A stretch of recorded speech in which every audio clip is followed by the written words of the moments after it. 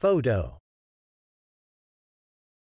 The word photo is short for photograph, which refers to a captured image or picture taken with a camera.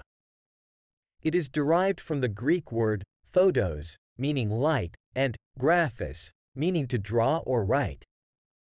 A photo is a visual representation of a person, object, or scene that is created by exposing light-sensitive material to light.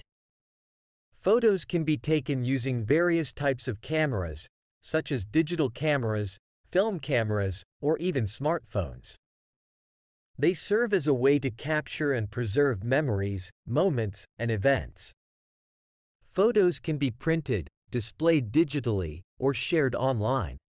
Here are a few examples of how the word photo is used in different contexts. 1. I took a beautiful photo of the sunset at the beach. In this example, the word photo refers to a picture that was captured using a camera. It implies that the speaker used a camera to capture the visual beauty of the sunset. 2. Can you please send me a photo of your new puppy? Here, photo is used to request a picture of someone's new puppy.